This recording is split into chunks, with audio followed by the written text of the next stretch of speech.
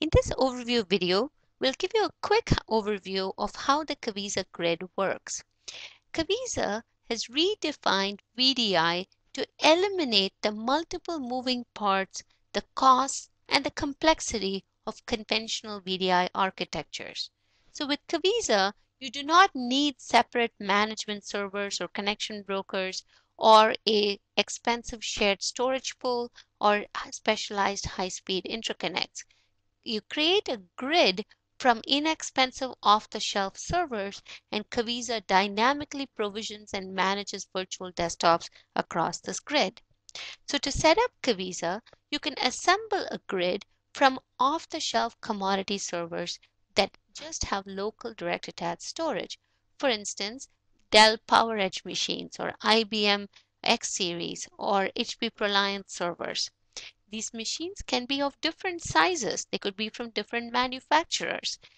All you need is to run a hypervisor on each of the machines on the bare metal machine. So we don't need any Windows Server operating systems.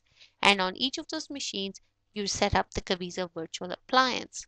So Kaviza automatically provisions virtual desktops and load balances workloads according to the capacity of the servers in this grid.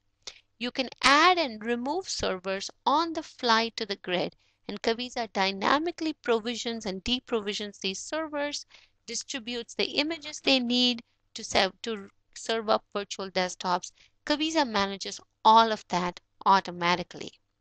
The interesting thing is that you manage the Kaviza grid as one entity. So you can point your browser at any one server in the grid and log in as an administrator, and you get a grid-wide view. And you manage the grid as one entity. So you provision desktops, you connect users, manage images on the grid. And this Kaviza automatically propagates our requests as needed across the servers in the grid.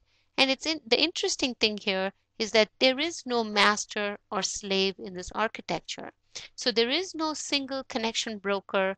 There is no single vCenter type of management server. Every server in the grid is a connection broker, a management server, and a provisioning engine.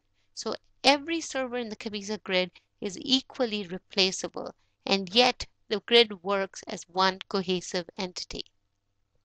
The reason for this architecture is because Kaviza makes virtual desktops very repeatable, easy, scalable, affordable, and predictable. Repeatable because once you've sized a server for a certain capacity, that server will handle that workload regardless of whether it's in a one server grid or a multi-server grid. Easy because desktop IT can now set up and manage virtual desktops without requiring SAN expertise or expertise on virtualization pools. Affordable because every virtual desktop you deploy has a capital expense that's less than the cost of buying a PC. And predictable because there are no centralized bottlenecks in this architecture that create constraints such as boot storms that conventional VDI architectures face. And the solution does not limit and constrain you. You get key features you need, such as built-in high availability, the ability to scale on demand, a rich high-definition user experience, linked clones to optimize on memory, etc. We hope this gives you a good overview of how Kaviza Grid architecture works, and you can try this out for yourself by downloading a free trial from www.kaviza.com. Thank you.